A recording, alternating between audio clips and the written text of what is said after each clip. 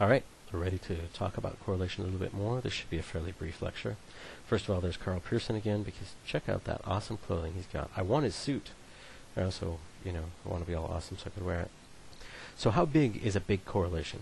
Now, this is kind of hard to determine. We have benchmarks and stuff like that, but it's hard to determine because R is not linear. As R goes from point 1 to point 2 to point 3, you don't have a proportionate, you don't have a directly and uniform proportionate increase in the actual strength of the relationship it represents. So if we were to plot the strength of R's association like this, and we have negative associations on the left in purple, positive on the right in red, 0 in the middle, these are all the possible values of R. R can go from -1 to +1. -1 is a perfect negative association. R, +1 is perfect positive association.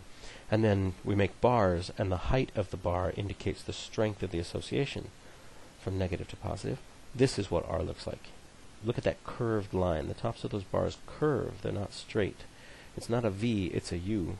So there's not a linear relationship between the apparent size of R and its actual size.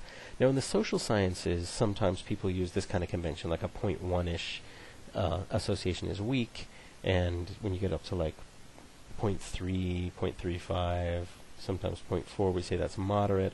And then we'll take something that's 0.6 and say that's strong. Now, I suppose these words are very subjective, but in the biological and physical sciences where they study things that are not so much the results of dozens or hundreds of variables aggregating their influence, and so much of what we study in the social sciences is like that, then you can get much stronger correlations. I think people in physics might be a little disdainful of a correlation that was below maybe 0.6, whereas if you're doing personality research, that's about as good as you can hope for. Hopefully you didn't hear that whole digression as the janitor came in. Anyway, it's weird though, because look at how far 0.6 is below this. It's only a third of the way up. 0.6 seems like, oh, I'm more than halfway to 0.1, but you're not. The actual strength, you're only about a third of the way there.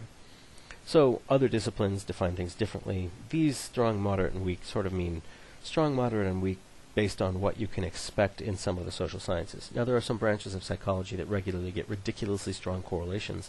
Cognitive psychology is one of them. Social psychology occasionally gets very strong correlations. Biological psychology, because they sometimes deal with variables that are very direct in their action. You're dealing with something that is not acted on by tons and tons of other variables. You're not looking at like an averaging of a dozen different vectors every time you measure something. But frequently we are. So let's talk about R squared, sometimes called the coefficient of determination, usually called R squared. This is a good measure of effect size. In other words, how much of a relationship is there? Now the question of how much of a relationship is a totally separate issue of whether it's statistically significant or whether it really describes the relationship you're looking at. So R and R squared tell us how good our model is. A correlation coefficient is a model of the relationship between things. It's a model that just says this is the correlation, it's this strong, and it's positive or it's negative. It's not a very complicated model, but it's a model. So this, the correlation coefficient, tells us how good our model is. It's both our model and the goodness of our model. And it tells us how well our model fits the data. And we're always interested in that. This model, how well does it really describe our data? But it's hard to interpret because of that nonlinear thing. R squared, it's the same thing, just squared. So we haven't really changed anything. It's just a transformation of it. It's like R with a hat on. It's like you put on glasses, now R is R squared. It didn't change who it is. But it's much easier to interpret, and it's very easy to calculate. You just square the R value. And it's an easy to understand measure of how much association there is. So frequently we use R squared to remind ourselves of how much things are happening. Now with numbers that are less than 1, when you square them, they get even smaller. They get closer to 0. So R squared values are embarrassing. You say, I have a 0.6 correlation. Wow, that's so strong. And then somebody says, what's the R squared? And you say, oh, 0.6 times 0.6 is 0.36. 0.36. 0.36, 0.4 doesn't sound as exciting as 0.6. So let's talk about how we interpret R squared and how we understand correlation coefficients in general. There's always variability in one of our variables. Now y is the one we're always interested in. We love y.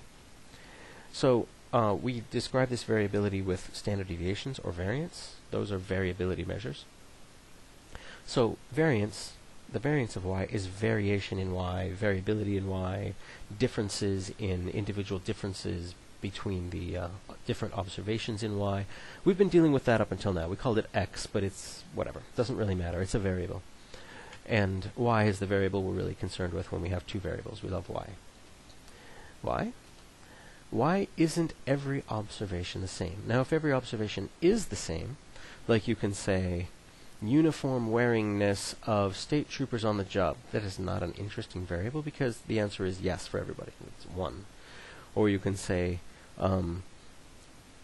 amount of being alive of all the people in this room. Well, the amount is alive. There's no variability in that. Well, you could say some people are a little more dead, but technically no, they're alive.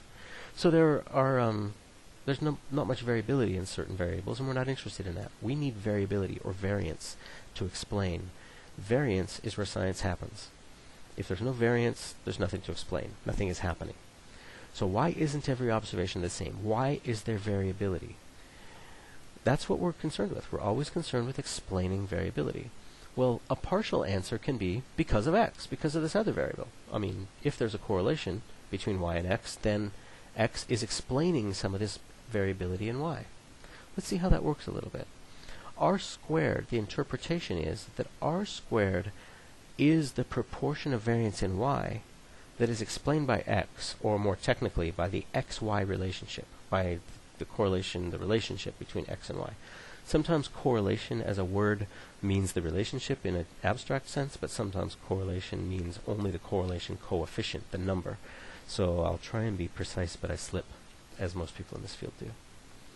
So let's start this over again. Let's say this is y right here. This is y, just dots on a number line. So here are dots on a number line. We can plot the mean of y. The mean of y is now our model of y. A mean is a model. This is an odd thing to think of, but if you think there's a model citizen in your group, that's the citizen everybody wants to be like. Or if you say Joe Plummer is a model of America, that means he is the average. He represents the average American. So a mean can be a prototype. It's a model. It's a model of the entire data set. Not a great model because it's not really close to everything. It's a good model for these points here, but it's not a very good model for this stuff up here, but nothing's perfect. But that's our best model. And from that model, we can say how typical, or how good is that model? How far, on average, are our observations from the prototypical observation that we've come up with? We use this formula to calculate a mean. How far is everything? So these blue dashed lines represent the distance. These are deviations. What we're doing is we're calculating variance, because variance is y minus y bar, x minus x bar. Each observation minus its mean, right? Add that up and you have variance. So we're calculating variance, but I'm talking about it differently. I'm saying variance is a measure of how well or how badly the model fits the data. Y bar says I'm prototypical. If you want to talk about this group of data at all, you might as well talk about me. I'm the mean. You can just talk about me. I am the data. And then we say, oh, really? How much are you really the data? Well, this much. There's this deviation. So these deviations from y, we add them all up, and that's variance.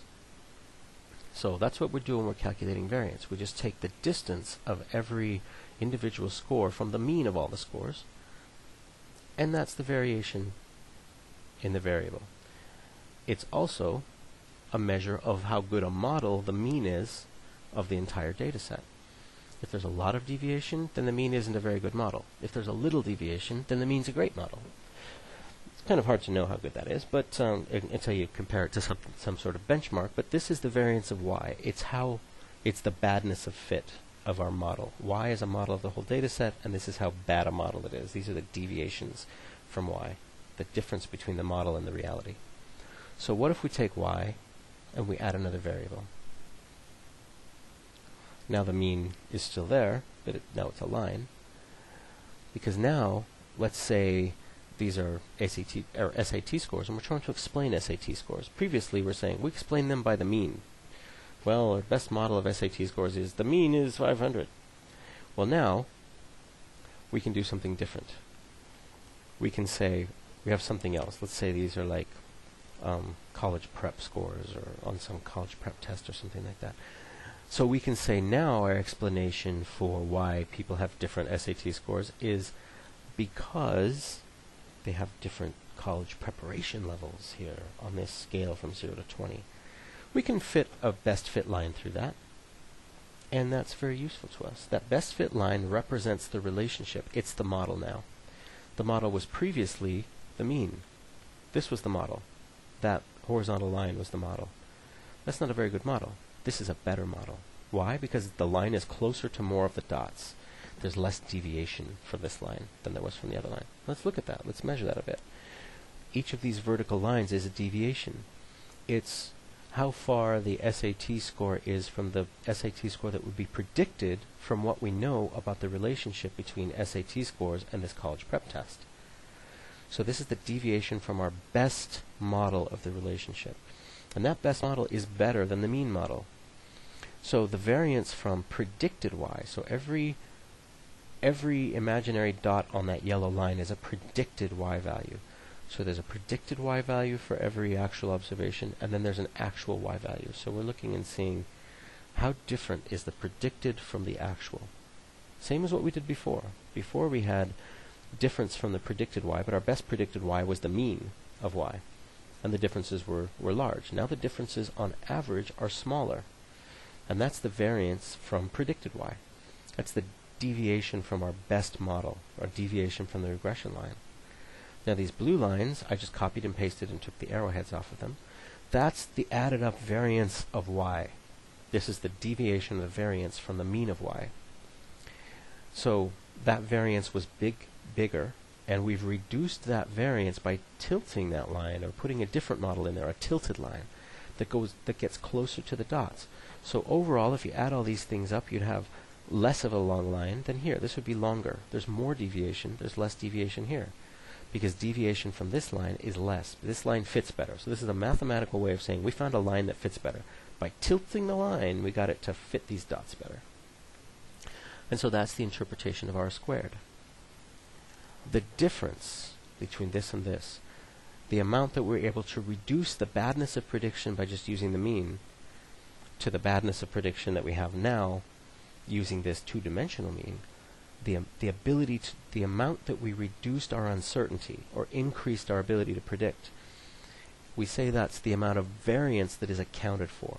This is variance, and we accounted for some of it by including this other variable, by spreading things out and having two variables. This is the variance that we had with only one variable in a model. This is the variance we have with two variables in the model. The difference between those two things is r squared. So r squared is linear. This is how r squared works. It's always positive because it's squared. And the interpretation, r squared is the proportion or percentage of variance in y, we might say variability in y, that is accounted for, or we could say due to, or explained by, the relationship between x and y. That's the interpretation, the proportion of variance in y that is accounted for by the relationship between x and y. So if r squared is 0.5, then half of the variation in y, 50% of the variability in y, is accounted for by its relationship with x. So this is a really important thing to know. And we're done with that lecture, and we'll move on to more regression-y lectures when we have a chance.